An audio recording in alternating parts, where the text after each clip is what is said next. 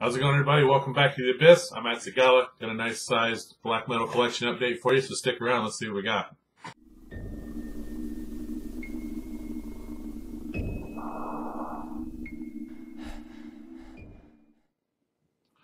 Alright, so basically what I got for you today, I did the Moribund Records kind of pre-Black Friday sale, I guess, just trying to clear out some stock. They did a 5 for 20 sale, and there was a little flub with the order, like on the back end, and it got a little delayed. So he was cool enough to reach out, apologize, got the order straightened out, and he sent me a couple promos as well. So very cool for Moribund Records. But yeah, let's dive into this thing. The first CD I picked up, this is Russian black metal band Old Wains, or right here. This is their 2008 release, Death Nord Cult. If you're familiar with Old Wains at all, you know that they're just very old school, aggressive black metal. Again, out of Russia, awesome stuff. I've never listened to this record. I do have their two previous full lengths before this one. Loved both of them, so I figured why the hell not. Hell of a deal. Got it for like $4 at the end of the day. So yeah, very cool stuff. Go check out Old Wains. If I find this record to be above and beyond the others, I might do a review on it later. But yeah, Death Nord Cult, Old Wains, absolutely awesome Russian black metal. All right, so this next one, I was really stoked to see this one on their sale list. And if you guys have never done their sales before, obviously they have their website. But if you're, if you've ordered from them before and have an account, sometimes they email you special sale lists where you go in, you download the list, and you write down which ones you want, you email it back to them, and that's kind of how you use your coupon code. But yeah, I was really stoked to see this one. I got turned on to this band a few months ago for the Metalhead box when I got a vinyl. I think it was my last vinyl box before I switched back to CD. But yeah, this is Swedish black metal band Azag. This is their 2008 release, Malignant. Awesome stuff. Great record. I'd heard it digitally. This is going to be kind of hard to see. It's all kind of, yeah, there you go. Heard it digitally, loved it. And price was right. I definitely couldn't beat the price. But yeah, Mass Destruction was their record before this, and I did get that one from the Metalhead box on vinyl, like I said. But just aggressive. And the cool thing about Azag is the vocal patterns are different. They're not really hammered into any certain style. Not as much, satanic forward as most black metal bands. It's very anti-humanity, that kind of stuff. With tracks like "Fuck Your Values, Fuck Your Beliefs." I mean, that pretty much sums it up. But yeah, Azag, please don't get them confused with Afsky, A-F. Not the same band. This is A-V. And there is like a Doom band, I think, with the same name. So that's why they went and added the 666 under the logo. I believe that's why they did that, but that way there's no confusion. But yeah, this is killer black metal out of Sweden. The band's been around since the early 2000s, and they're just fucking killing it. So yeah, go check out Azag and their Malignant CD. Maybe they still got this on sale for $4. Who knows? All right, so moving along, like I said, this is the Moribund Records sale with a couple extra promos, and I also have a package from a local black metal band to show. So we're going to keep rolling through this, and I apologize if it's a little rushed, but I just want to make sure I get everything in and not waste 20 minutes of your time, and I'll kind of keep it a little short. Yeah, so let's turn our attention to Spain. I believe this is pronounced Hritsk. I could be really wrong, so there you go.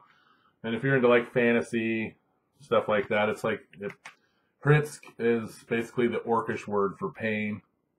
So, there's a lot of cool, if you're into Lord of the Rings or maybe D&D, Pathfinder, that kind of stuff, it might be up your alley. But yeah, very aggressive, visceral black metal, just brutal vocals.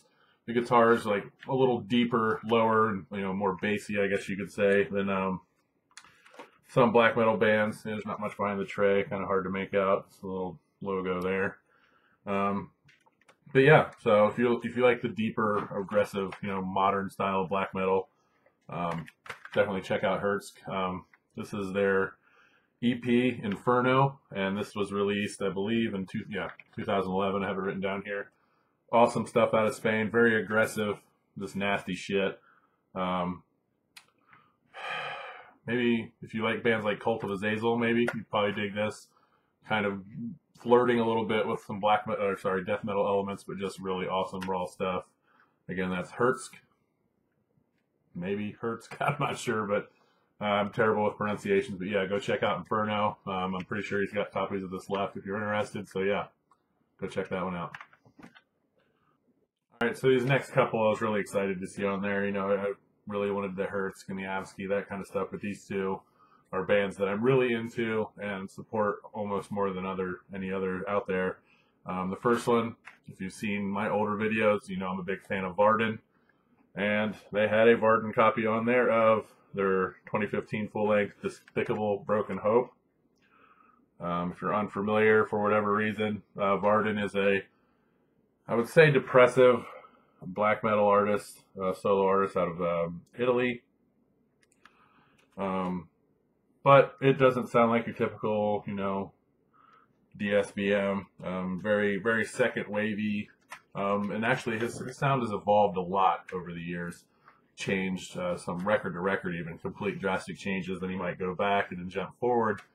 I wasn't a fan of their newest release. Trying to think of what that was called.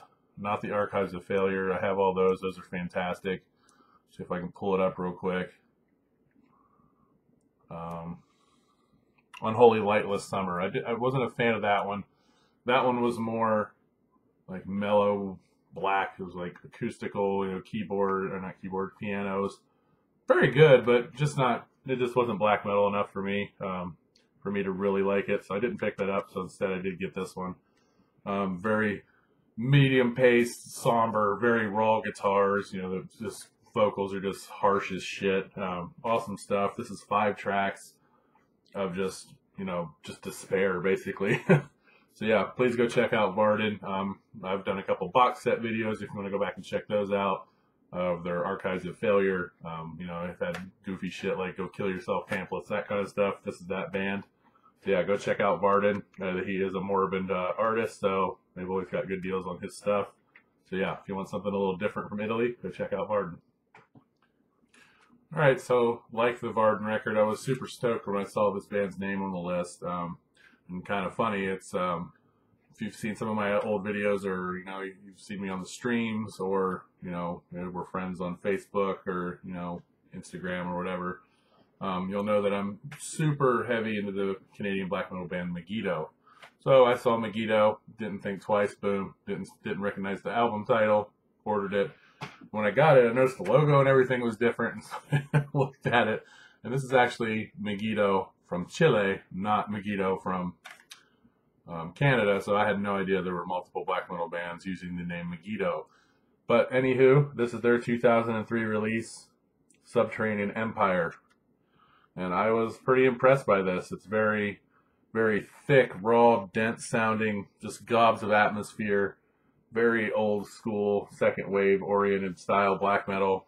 Great vocals, great guitar riffs, kind of thrashy at times. But yeah, so I mean, I was, again, Megiddo, same band name, but different country, different band. Circle of Hypocrisy was an awesome track off of this. And I did listen to this once. I was like, holy shit, this is not my Megiddo. But they're up there. I mean, they're pretty damn good. I've said it 100 times, and I'll keep saying it. South American, Central American black metal bands have been overlooked enough, and there are a lot of good ones. And this is one I never knew existed. It was an accidental buy. I thought this was the Megiddo from Canada. Turns out I was wrong. But yeah, I'm glad I picked it up nonetheless. It's a great album. Like I said, just gobs of just blacky, thrashy guitar riff goodness and killer vocals.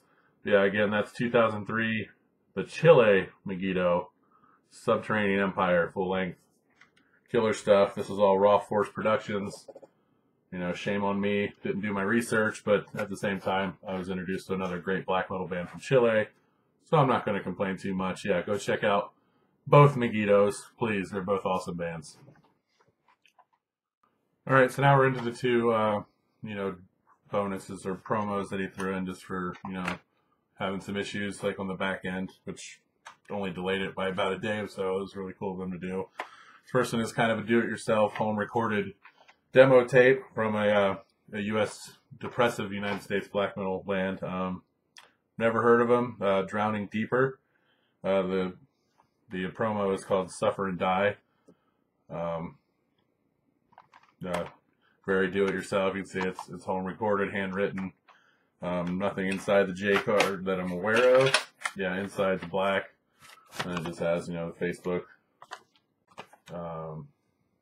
Yeah. So, Drowning Deeper, Suffer and Die. That's all the info in here. There's no track listings or anything. So, it's just looks like a home recorded demo. And the guy at Moribund must just be trying to help promote it a little bit and, you know, giving out some copies or selling them for cheap. So I'll definitely give this a listen. Not a whole lot of depressive bands I'm into, you know, aside from like Varden. But I'll definitely give this a listen. And if it's not my cup of tea, maybe I'll include it in a giveaway or send it to somebody who I think will appreciate it. Definitely give it a listen, though. Here's the second promo I got. And this is actually a 2018 full-length from the band Waxen. Waxen is a black metal band out of Wyoming here in the States. Very cool stuff. They're mostly like war, you know, nuclear war, as you can see there, and the H-bomb going off and the artwork there. Very cool stuff. He has some occult themes in here as well. Really surprised by this record. Like I said, I've never heard of this band either. They are a Moribund record release. Again, that's Waxen, yeah, however you want to say that. It says Dark Art for the Satanic Elite there inside the spine. And it was very good. Very different. There's some different, I guess, tones and ambient noises and stuff mixed in there. Vocals, kind of hit and miss at times, but not bad. I might actually do a review of this because it was very different. I'd never heard of them before. But yeah, this is Waxen with Terror Decree plus bonus, so I didn't even realize there's a couple bonus tracks I didn't make it to yet. So yeah, I'll definitely be giving that a re-listen. So yeah, that pretty much blows through the stuff for Moribund Records. Now I said I also had a few things from a local black metal band, and that is Burial Oath. They are a phenomenal local band here in Ohio. Just kind of stumbled upon them recently. You know, just kind of surfing through shows, things like that, going to different venues, you know, digging around on Facebook, Bandcamp, and luckily came across these guys. Burial Oath, very good stuff. I believe this album came out last year. It's called Beyond the Veil of the Shadowlands. That cool Burial Oath logo, very atmospheric looking album cover there. There's the title. Flip it over, nice big bold print. Coffin Nails, probably my favorite track. Killer fucking track. Got like a cemetery in the woods. This is off Vendetta Records. As far as I know, they don't have too many releases. I know they have some digital stuff, demos, that kind of thing, but I'll have to double check. I'm not sure if they have any other full lengths out. If they do, I'm definitely going to be picking them up. Here's the insert for the vinyl. It's got some cool artwork there. Very cool stuff. On the other side, there's the Burial Oath logo, album title again, and then you got little band photos there of each member. Cool stuff. Again, this is just black vinyl, which, you know, a lot of people don't like getting black vinyl, but hell with it. You know, sounds just as good. It's just not as flashy to show on camera, but tell you what, well worth the money. Picked this up pretty cheap. Band got it to me super quick, and I decided I enjoyed the album so much I picked up a few merch items. First being a beer koozie with the Burial Oath logo on both sides. I can finally give my Metalhead Box Dark Throne one a break. It's getting kind of ratty looking. And I also picked up a patch of the band as well. Burial Oath. Starting a new vest that's going to be strictly black metal. So this is definitely going to be going on there. Killer stuff. Again, that's Beyond the Veil of Shadowlands by Burial Oath. I will link up them in the description. Please go check them out if you're into them. You know, consider supporting them because they're one of those fast up-and-coming bands, and in my opinion, in USBM. They don't really constrict themselves to one style. They remind me a bit of a band like Take, to where some of their songs, they just have different structures. I mean, sometimes it sounds very punky, sometimes they sound atmospheric, sometimes they're black and roll. They just mix all this stuff together and it just fucking works perfectly.